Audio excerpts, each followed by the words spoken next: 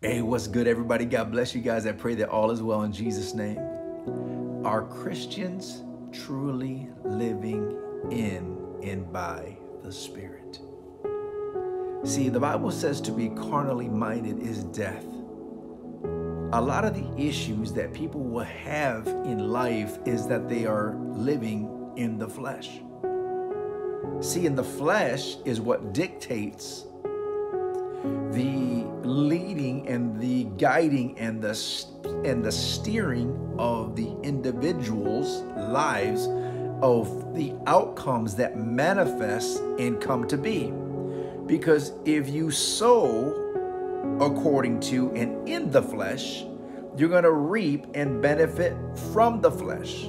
But if you sow and walk out by and live in and by the Spirit, you will receive and manifest the results of what it is you're being led by, the Spirit, that will manifest and bring about the end results that become your reality, that then establish your mindset from which you live from and do Christianity.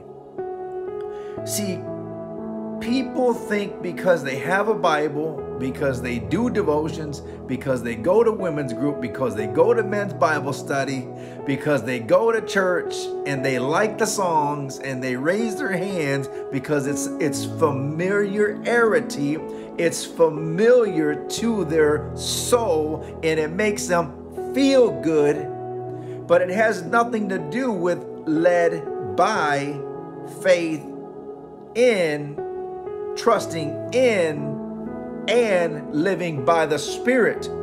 See, because I can go to a New Edition concert and feel good too. I can go to a Bobby Brown concert and feel good too. I can go to a Jay Bettis dance and concert and feel good too. I can go to a Mark Anthony concert and feel good too. And there's going to be people that are going to be dancing and lifting their hands even in those environments. So just because you walk into an environment and you feel good does not mean you are being led of the Spirit. It very well could represent that people are still carnal and in the flesh, and just because they walk into a building, they call it worship. But is it worship? Or is it self-gratification because it's what you like, because it's familiar to? To be carnally minded is death, but to be spiritually minded is life and peace.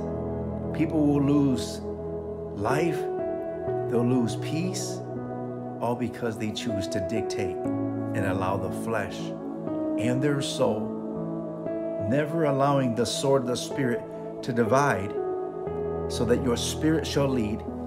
Take your soul and your flesh captive, and you tell the flesh what to do.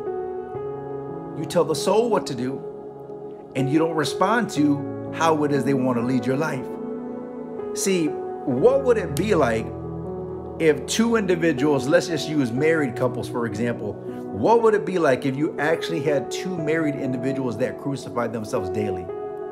What would it be like if you had a man and a woman, a husband and wife, that lived according to the Spirit and allowed the leading of the Holy Spirit to correct them and check them when they get in the flesh? See, but we live according to the flesh, and we live in this world, and we allow the carnal mind and the spiritual forces influencing, and also too coming in because of sin and because of disobedience. And when it comes to living accountable to the word, they don't want to hear it. And that's the truth. See, because when somebody's carnal and they're in rebellion, which is the sin of witchcraft, they don't want to hear it. Don't tell me what to do. Oh, that's spiritual manipulation. No, it's holding you accountable to what it is you say you are a believer in. You say you're a Christian, so do you not believe? Are you going to uphold to and stand firm to and rely on Christ for the leading of your life, or are you going to get in the flesh, and then no wonder why all hell is breaking loose? Give no place to the devil, y'all. Don't be ignorant of Satan's devices. The devil has studied you. The devil knows the word, and he will use the word against you. He knows that if you get in the flesh, he's got you. He knows if you get in the soul, he's got you. But if you live according to the Spirit, building yourself up on the most holy faith, praying in the Holy Ghost, and allowing the Holy Spirit to keep you in check and to guard your heart, and to be humble, faithful, and obedient to the leading of the Spirit, you will experience life and peace. But you can keep on living a carnal reality, and the end result of that is death. Your dying has already begun because of the reality and the mindset from which you allow to lead. Be blessed in Jesus' name.